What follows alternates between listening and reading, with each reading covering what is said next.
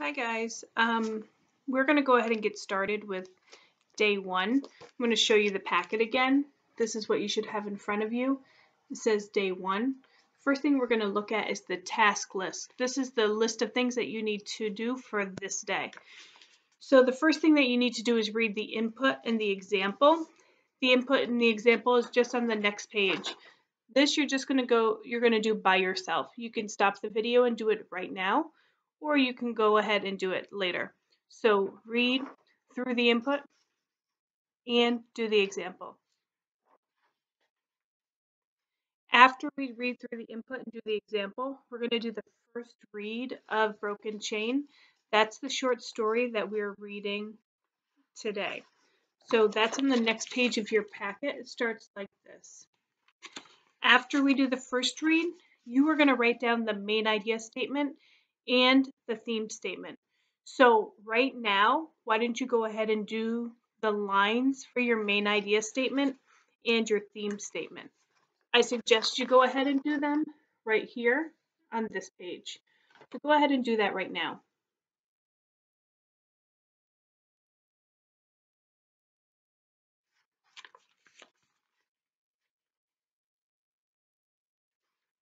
Okay, so I'm going to go ahead and get started with the reading.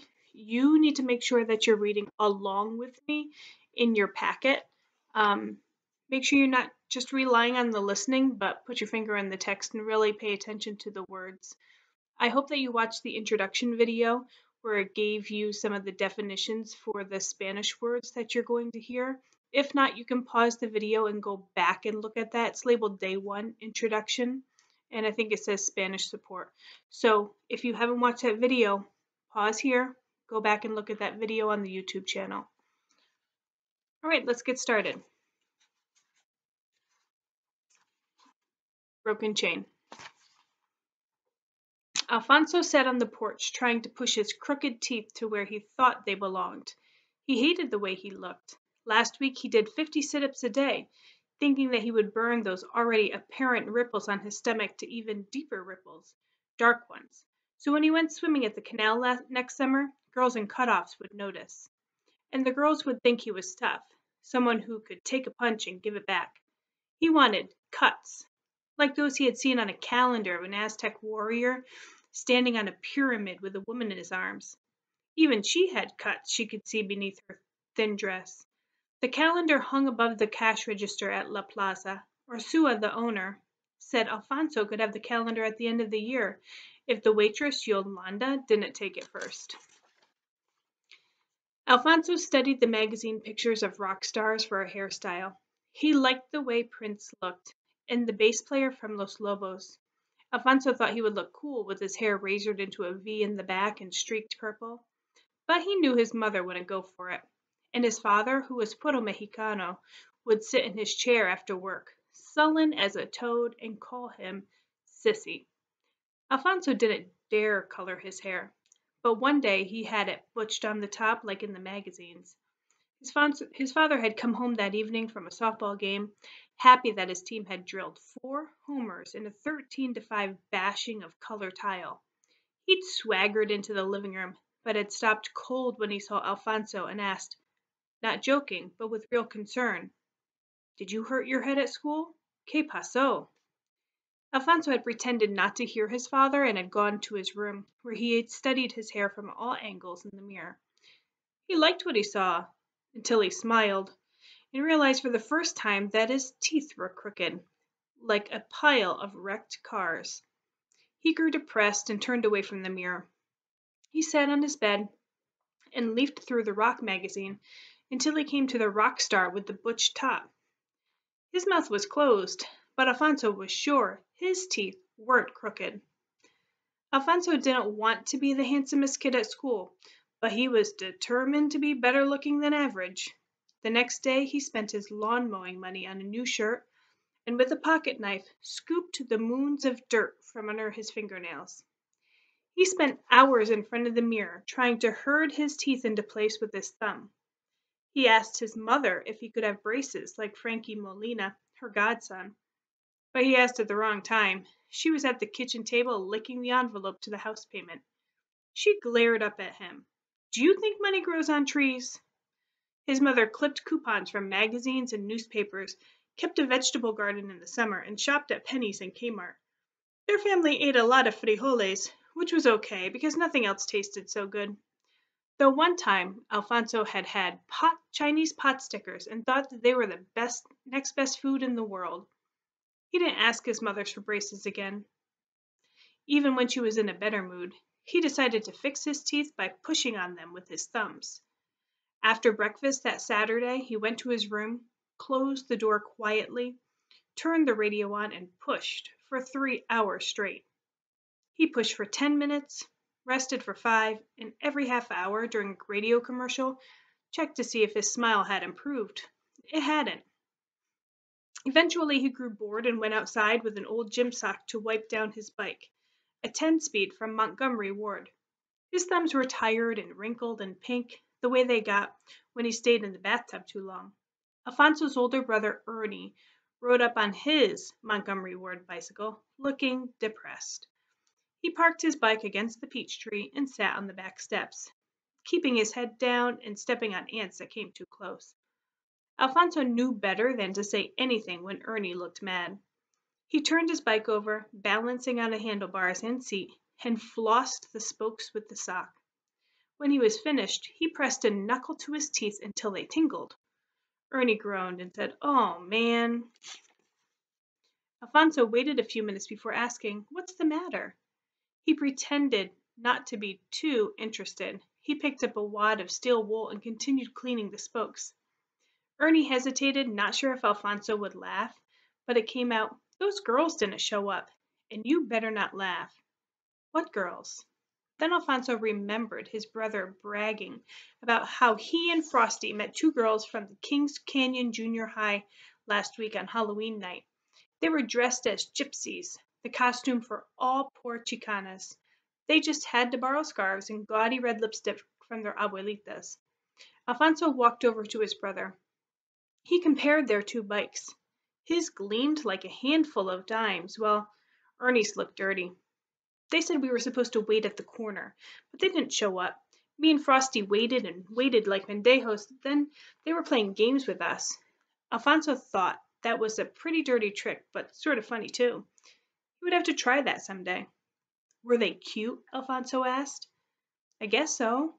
Do you think you could recognize them?" "If they were wearing red lipstick, maybe." Alfonso sat with his brother in silence, both of them smearing ants with their floppy high tops. Girls could sure act weird, especially the ones you meet on Halloween.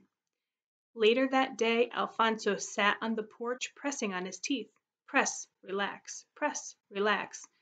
His portable radio was on, but not loud enough to make Mr. Rojas come down the steps and wave his cane at him. Alfonso's father drove up. Alfonso could tell by the way he sat in his truck, a Datsun with a different colored front fender, that his team had lost their softball game. Alfonso got off the porch in a hurry because he knew his father would be in a bad mood. He went to the backyard where he unlocked his bike, sat on it with the kickstand down, and pressed on his teeth. He punched himself in the stomach and growled, "Cuts." Then he patted his butch and whispered, "Fresh." After a while, Alfonso pedaled up the street, hands in his pockets, towards Foster's Freeze, where he was chased by a rat-like chihuahua. At his old school, John Burroughs Elementary, he found a kid hanging upside down on the top of a barbed wire fence with a girl looking up at him. Alfonso skidded to a stop and helped the kid untangle his pants from the barbed wire. The kid was grateful. He had been afraid he would have to stay up there all night. His sister, who was Alfonso's age, was also grateful. If she had to go home and tell her mother that Frankie was stuck on a fence and couldn't get down, she would get scolded. "Thanks," she said. "What's your name?" Alfonso remembered her from his school and noticed that she was kind of cute, with ponytails and straight teeth. "Alfonso, you go to my school, huh?" "Yeah, I've seen you around. You live nearby?" "Over on Madison. My uncle used to live on that street, but he moved to Stockton." "Stockton's near Sacramento, isn't it?" "You been there?"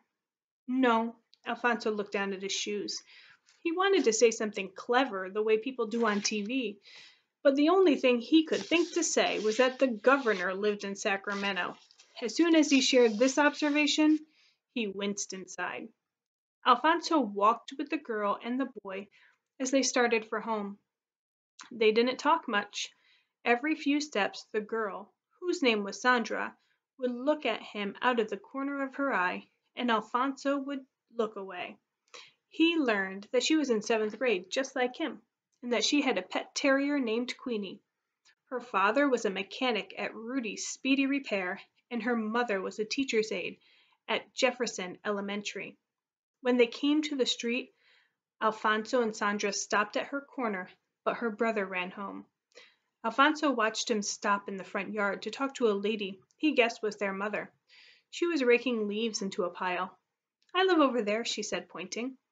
Alfonso looked over her shoulder for a long time, trying to muster enough nerve to ask her if she'd like to go bike riding tomorrow. Shyly he asked, "You want to go bike riding?" "Maybe." She played with a ponytail and crossed one leg in front of the other. "But my bike has a flat." "I can get my brother's bike. He won't mind." She thought a moment before she said, "Okay, but not tomorrow. I have to go to my aunt's." "How about after school on Monday?" "I have to take care of my brother until my mom comes home from work." "How about 4:30?" "Okay," he said, 4:30. Instead of parting immediately, they talked for a while, asking questions like, "Who's your favorite group?" "Have you ever been on the Big Dipper at Santa Cruz?" And "Have you ever tasted pot stickers?" But the question and answer period ended when Sandra's mother called her home. Alfonso took off as fast as he could on his bike, jumped the curb, and, cool as he could be, raced away with his hands stuffed in his pockets. But when he looked back over his shoulder, the wind raking through his butch, Sandra wasn't even looking. She was already on her lawn, headed for the porch. That night he took a bath, pampered his hair into place, and did more than his usual set of exercises. In bed, in between the push and rest of his teeth, he pestered his brother to let him borrow his bike. "Come on, Ernie," he whined, "just for an hour." "Chale, I might want to use it." "Come on, man, I'll let you have my trick-or-treat candy." "What you got?" "3 baby Milky Ways and some Skittles." "Who's going to use it?" Alfonso hesitated, then risked the truth. "I met this girl. She doesn't live too far." Ernie rolled over on his stomach and stared at the outline of his brother, whose head was resting on his elbow. "You got a girlfriend?" "She ain't my girlfriend, just a girl." "What does she look like?" "Like a girl." "Come on, what does she look like?" "She's got ponytails and a little brother." "Ponytails? Those girls who messed with Frosty and me had ponytails. Is she cool?" "I think so." Ernie sat up in bed. "I bet you that's her." Alfonso felt his stomach knot up. "She's going to be my girlfriend, not yours." "I'm going to get even with her." "You better not touch her," Alfonso snarled, throwing a wadded Kleenex at him. "I'll run you over with my bike." For the next hour, until their mother threatened them from the living room to be quiet or else, they argued whether it was the same girl who had stood Ernie up. Alfonso said over and over that she was too nice to pull a stunt like that. But Ernie argued that she lived only 2 blocks from where those girls had told them to wait, that she was in the same grade, and the clincher, that she had ponytails. Secretly, however, Ernie was jealous that his brother, 2 years younger than himself, might have found a girlfriend. Sunday morning, Ernie and Alfonso stayed away from each other, though over breakfast they fought over the last tortilla. Their mother, sewing at the kitchen table, warned them to knock it off. At church, they made faces at one another when the priest, Father Jerry, wasn't looking. Ernie punched Alfonso in the arm, and Alfonso, his eyes wide with anger, punched back. Monday morning, they hurried to school on their bikes, neither saying a word, though they rode side by side. In first period, Alfonso worried himself sick. How would he borrow a bike for her? He considered asking his best friend Raoul for his bike. But Alfonso knew Raoul, a paperboy with dollar signs in his eyes, would charge him, and he had less than 60 cents, counting the soda bottles he could cash. Between history and math, Alfonso saw Sandra and her girlfriend huddling at their lockers. He hurried by without being seen. During lunch, Alfonso hid in Metal Shop so he wouldn't run into Sandra. What would he say to her? If he weren't mad at his brother, he could ask Ernie what girls and guys talk about. But he was mad. And anyway, Ernie was pitching nickels with his friends. Alfonso hurried home after school. He did the morning dishes as his mother had asked and raked the leaves. After finishing his chores, he did 100 sit-ups, pushed on his teeth until they hurt, showered, and combed his hair into a perfect butch. He then stepped out to the patio to clean his bike. On an impulse, he removed the chain to wipe off the gritty oil. But while he was unhooking it from the back sprocket, it snapped. The chain lay in his hand like a dead snake. Alfonso couldn't believe his luck. Now, not only did he not have an extra bike for Sandra, he had no bike for himself. Frustrated and on the verge of tears, he flung the chain as far as he could. It landed with a hard slap against the back fence and spooking his sleeping cat, Benny. Benny looked around, blinking his soft gray eyes, and went back to sleep. Alfonso retrieved the chain, which was hopelessly broken. He cursed himself for being stupid, yelled at his bike for being cheap, and slammed the chain onto the cement. The chain snapped in another place and hit him when it popped up, slicing his hand like a snake's fang. "Ow!" he cried, his mouth immediately going to his hand to suck on the wound. After a dab of iodine, which only made his cut hurt more, and a lot of thought, he went to the bedroom to plead with Ernie, who was changing to his after-school clothes. "Come on, man, let me use it," Alfonso pleaded. "Please, Ernie, I'll do anything." Although Ernie could see Alfonso's desperation, he had plans with his friend Raimundo. They were going to catch frogs at the Mayfair Canal. He felt sorry for his brother and gave him a stick of gum to make him feel better, but there was nothing he could do. The canal was 3 miles away, and the frogs were waiting. Alfonso took the stick of gum, placed it in his shirt pocket, and left the bedroom with his head down. He went outside, slamming the screen door behind him, and sat in the alley behind his house. A sparrow landed in the weeds, and when it tried to come close, Alfonso screamed for it to scram. The sparrow responded with a squeaky chirp and flew away. At 4, he decided to get it over with and started walking to Sandra's house, trudging slowly, as if he were waist deep in water. Shame colored his face. How could he disappoint his first date? She would probably laugh. She might even call him Menso. He stopped at the corner where they were supposed to meet and watched her house. But there was no one outside, only a rake leaning against the steps. Why did he have to take the chain off? He scolded himself. He always messed things up when he tried to take them apart. Like the time he tried to repad his baseball mitt, he had unlaced the mitt and filled the pocket with cotton balls. When he tried to put it back together, he had forgotten how to lace it up. Everything became tangled like a kite string. When he showed the mess to his mother, who was at the stove cooking dinner, she scolded him, but put it back together and didn't tell his father what a dumb thing he had done.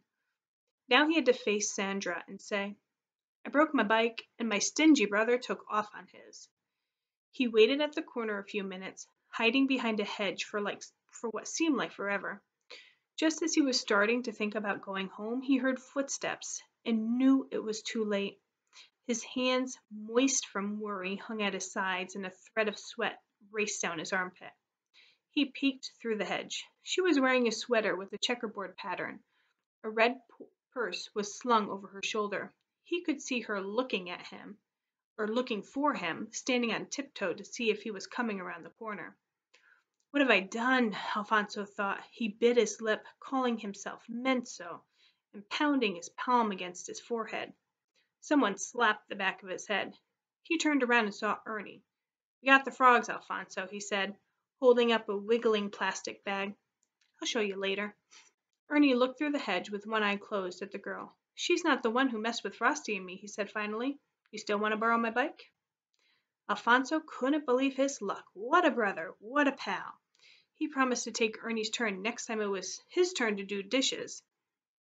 Ernie hopped on Raimundo's handlebars and said he would remember that promise. Then he was gone as they took off without looking back. Free of worry now that his brother had come through, Alfonso emerged from behind the hedge with Ernie's bike, which was mud splashed, but better than nothing. Sandra waved. Hi, she said. Hi, he said back. She looked cheerful. Alfonso told her his bike was broken and asked if she wanted to ride with him. Sounds good, she said, and jumped on the crossbar. It took all of Alfonso's strength to steady the bike. He started off slowly, gritting his teeth because she was heavier than he thought. But once he got going, it got easier. He pedaled smoothly, sometimes with only one hand on the handlebars, as they sped up one street and down the other. Whenever he ran over a pothole, which was often, she screamed with delight, and once, when it looked like they were going to crash, she placed her hand over his, and it felt like love. So now you're going to go ahead and write your main idea and theme statement. So some advice for your main idea, remember to start with the topic. The topic in this case is Alfonso. This is a story about Alfonso. So what did Alfonso do in this story? Go ahead and write your main idea right now. You can pause the video if you'd like to. Now, for the theme, you're going to think about the main character and what the main character learned from the story or from the things that happened to him. So think about what Alfonso went through. Think about his challenges and how he overcame those challenges. What sort of life lesson could he learn? Pause the video and go ahead and jot down your theme. Now, when you're done and you have your main idea statement written and you have your theme statement written, either you take a picture with your phone and send it to me, or have your parent also take a picture with their phone and send it to me. You can also scan in the page if you want to and email me. So some ways that you can send me the picture is by sending it via Remind, emailing it to any of the emails that's on the letter in the packet, or sending a text message to my cell phone, which is also on the cover sheet of the packet. If you text it to me, do me a favor, just make sure your name is there as well so I know who it's from. Now, if you have difficulty with main idea theme, I encourage you to go into the YouTube channel, check out the playlists that are there, and there's a playlist for main idea, there's a playlist for theme, and those videos will help you to come up with the main idea for theme. You can also check out the playlist for the story, Broken Chain. There's a few videos that are associated with the story. Okay, I think that's it for day one. Please feel free to rewatch the video if you need to go back and listen. And I'll be back for a video for day two. See you later.